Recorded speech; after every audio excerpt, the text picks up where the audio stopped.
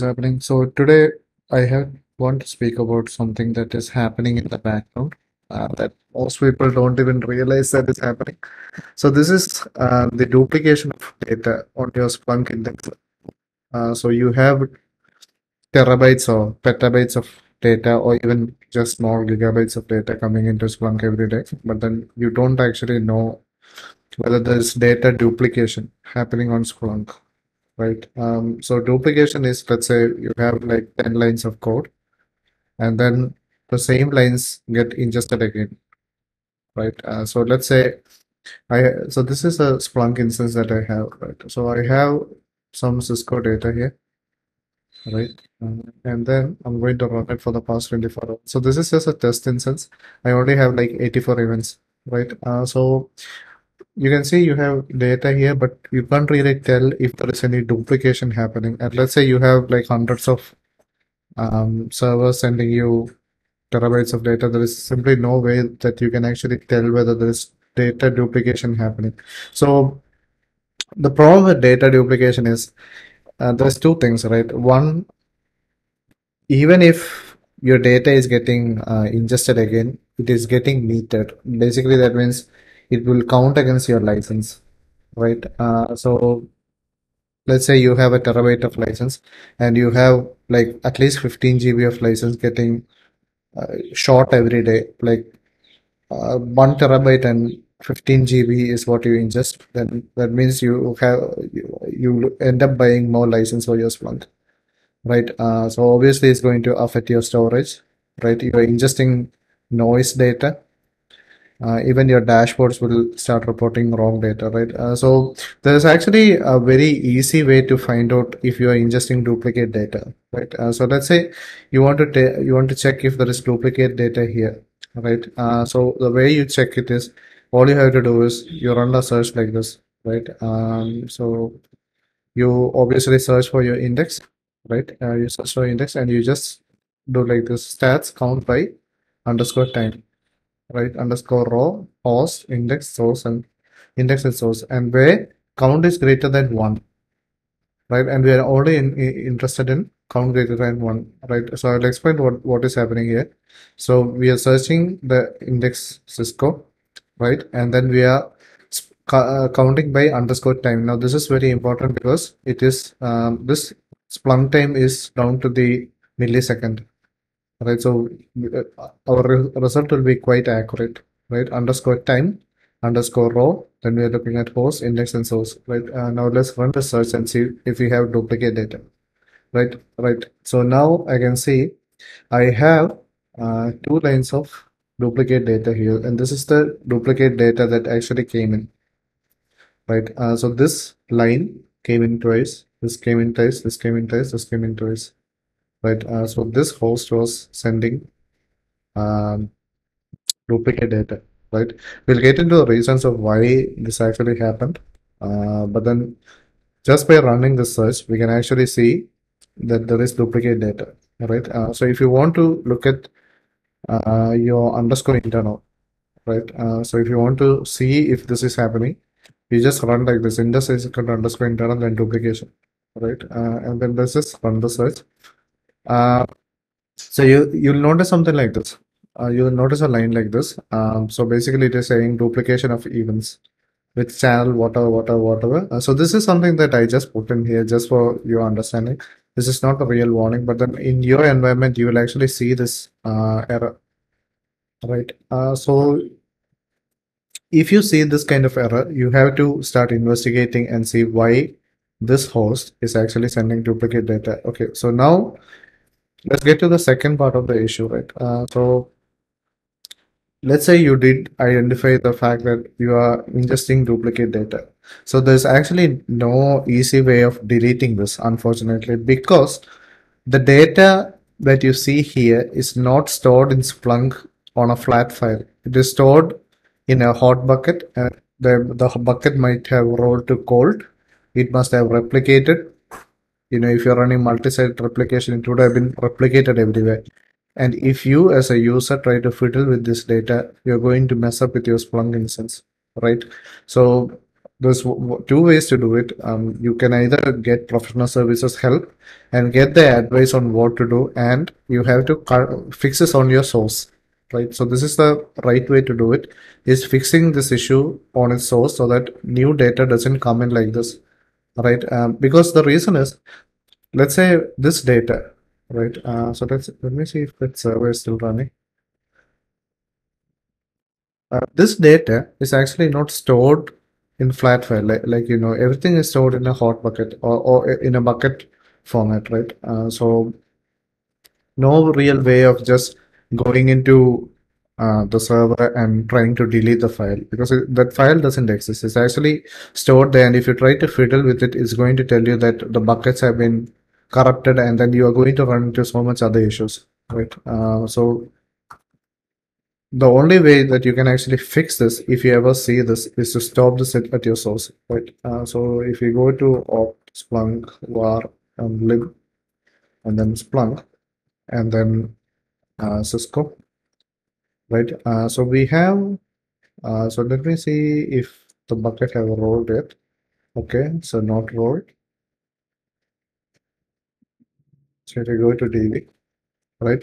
It is still in hot, right? So if you go to hot, right, so there's no flat file. Everything is in a different format of data. Trying to fiddle with this is just going to ruin your Splunk instance, right? So let's come back to the reason why this happens, right? Splunk does have a mechanism that stops re-ingestion of data from happening under normal circumstances, right? So let's say you have a file. Let's say you have any file. You're monitoring any file. And then if Splunk universal forwarder tries to read that file again, there are mechanisms in UF that does prevent it from happening. So that is the CRC option, things like that are there that prevents it from happening. So the reason why this does happen is network issue, right? The network issue can happen from your universal forwarder. Data is getting sent, and from there it is going to your Splunk indexer, right? So even there, it wouldn't ideally happen. So one of the reasons that it could happen is if you're following this document, right? Protection against data loss of in-flight data, right? So there is an option where you can tell Splunk that you have to protect your data on the flight, right? Basically, the way you do it is you enable TCP ACK, right? So data gets sent, right? So the way it goes is the indexer receives the data, passes the data, and then it sends the acknowledgement back to the forwarder. So basically what you're saying is your forwarder sends data to indexer writes the data, and it sends the acknowledgement back to the forwarder saying everything is good. Now forget about this data, now start sending the next data, right? So this is data protection on the fly, in flight, right? So if you enable this, right, and then if you have network issues, right, what is going to happen is, let's say your universal forwarder does send the data, right, and the indexer does receive the data, but then at this step, all right, at this step, um, there's a network issue, and this packet, for whatever reason, doesn't come back from your indexer back to the forwarder. That means your forwarder will actually think that the indexer never received that packet, and the forwarder is going to resend that packet again, thinking that the indexer never got it. So when that happens, you're going to see this message. So that is the meaning of this message, right? So if you read the message, what it is telling is possible duplication of events. Which channel, whatever your channel is receiving the data. So this is mail log. You're just trying to send mail log data, and there is duplication on the channel that received the data on the indexer side, right? So this thing was reported by your forwarder, right? So this thing happened. So right. So now your universal forwarder is sending duplicate data into Splunk indexer, right? So the reason why it happens, indexer can go down, right? I mean, there is a physical box or VM machine, it can fail at any time, right? Indexer goes down, it can't write, the server is busy, network goes down. So this is very important because these things happen in your network most of the times, right? So if you read this, it's basically telling that it is going to send and then it's going to wait for 300 seconds, right? If it doesn't receive the acknowledgement in 300 seconds, it is going to send the data again, right? And if it sends the data again, you are going to see duplicate data. And then this is going to get metered and this log is going to get stored in your system and you cannot delete these lines easily by yourself, right? There is no way to easily delete this data, right? This is going to mess up with your dashboards and this is going to cause all kinds of problems on your Splunk instance. It will actually give you false readings. All right. So if you read this documentation, I'll put this on the description. Right. So there is some ways that you can actually solve this by like increasing the queue size, like increasing the queue size on the universal folder. So basically, you tell the universal folder if you don't receive the USEC in, let's say, 300 seconds, just wait some more time and see if the data comes in, right? So this is the default 300 seconds. If you don't receive it, wait some more time. If your queue is full, so basically when you enable USEC, there is a queue size of 21 MB, right? So it is going to hold 21 megabytes of data before I mean the queue is configured to hold 21 megabytes of data. You can increase the queue size, right? So there's a calculation here. You can read how it works, right?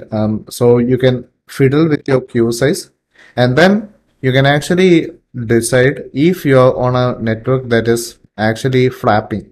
Let's say it's going up and down all day long, right? Maybe you should consider not even enabling this setting, right? By default, it is off, but this is something that people do tend to enable because they think that they want to have data protection in the fly. But this is the side effect of enabling this, right? So you can, so let's say you are collecting data from your Active Directory or your Windows machines, right? These logs are actually being held by your event viewer, right? So even if there is like 10 minutes of delay or 15 minutes of delay, still the actual data is on the event viewer. So when the network comes back, your universal folder is going to read that event viewer files, event viewer data again, it will send it, right? It is better to do it like that instead of enabling this option, right? So let's say you're running this on a syslog collector, rsyslog, syslog-ng, whatever syslog solution that you have. You're actually writing the files, you're actually writing the input that is coming from the network to a file, right? So even if the network is down for like 10 minutes or 15 minutes or 20 minutes, doesn't matter. The actual file is still on the server. You can actually just, when the network is up, the universal folder can read that file and it will be sent back, right? So this is something that you can look at. So if you do need to set up in-flight data protection, you can, but then you have to consider facts like, is your network stable enough? All right. How much is your queue on your universal folder? What is the standard delay on your universal folder? Is there is a network between the UF and the intermediary folder and your end, like if it is Splunk Cloud or if it is on-prem, is it open? What is the status there? All right. So you need to calculate all that before just opening this thing. And then if you do open it, this is what you're going to end up with, right? Duplicate data. Now, the easy way to get rid of this duplicate data is fix the data at source, right? Fix the universal folder at source, stop the universal folder from sending the data, and then age out this data naturally, right? Even if you engage professional services, we don't really have an easy way to solve this, right? So best option is to age this data out and fix the issue at source, right? So that would be a better way to do it, because you will have hundreds and hundreds of lines of duplicate data. So this is a test box, and then I uploaded duplicate data, so we only have like a few lines, right? So this is a simple search that you can run, and you can actually check if you have duplicate data on your system, right? If you have any questions, you can leave a comment, and I'll get back to you on this. Thanks.